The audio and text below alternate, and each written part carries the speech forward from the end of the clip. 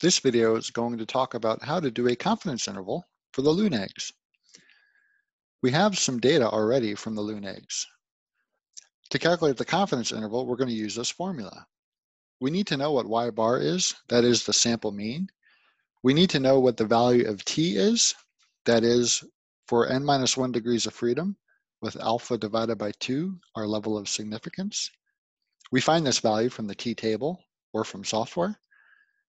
And then we need to know what the standard error is, or the standard deviation divided by the square root of the number of samples we have. And so we've got some data already from the loon eggs. Let's calculate the confidence interval. 0.54 was our mean value. We're going to find two values, so we're going to do plus or minus the value t times the standard error. When we look up the value t, we find a value of 2.000. The standard deviation is 0.399. We divide that by the square root of 60, or the number of samples we have.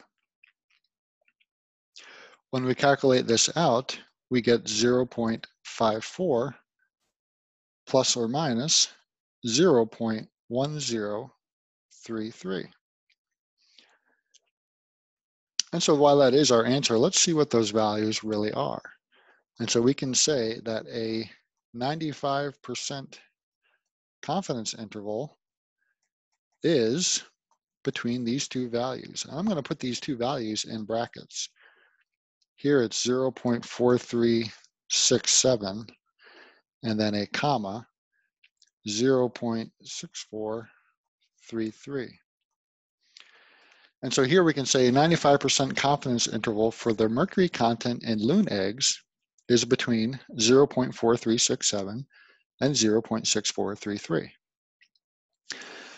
Now the exercise also asks you to think about where the values 0.5 and 1.0 fall within the interval. Well, 0.5 is certainly somewhere in the interval in between these two values.